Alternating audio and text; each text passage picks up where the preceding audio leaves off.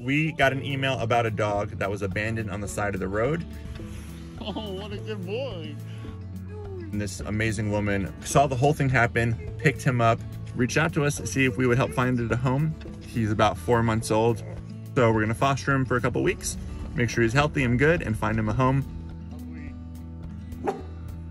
I would keep him in a heartbeat. My kids would love to keep him, and if I had land. Yeah, 5 dogs is a lot, and he obviously, which makes sense given his age, but I could tell he needs to exert a lot of energy. Absolutely. I could see he would be a handful if he didn't get the exercise he needs. Absolutely. Yeah, so that makes sense.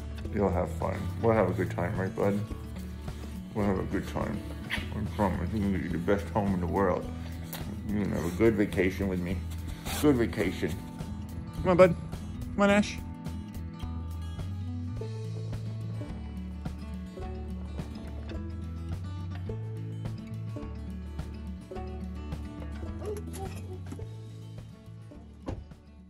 All right, so I only let out a few for now because the puppy's obviously going to be a little nervous, so I don't want to overwhelm him.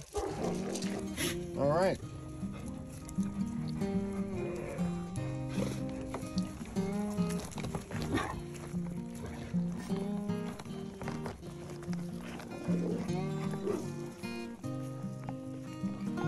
It's going to give the horses. Oh, we have more now. The llamas are here too. Gonna give the farm animals some snacks. Introduce them to some of the farm animals. It's a big first day.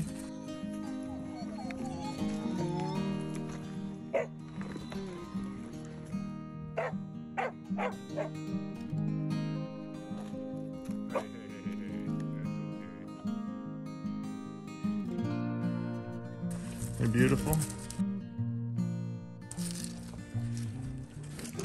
That's Aries. This is our ram Aries. Hi Aries.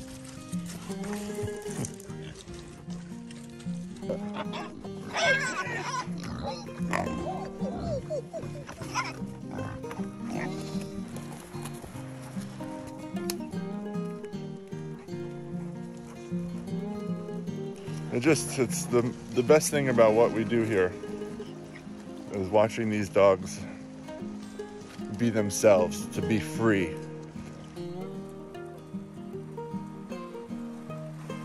You like it? Pretty cool, guys. Pretty freaking awesome. Just amazing. Well, I would say that's a successful rescue mission, followed by a very successful day. The day's not over. Still lots to do, but this is what makes me so grateful to do what I do. And I don't think we'll have any problems whatsoever finding Ash a home.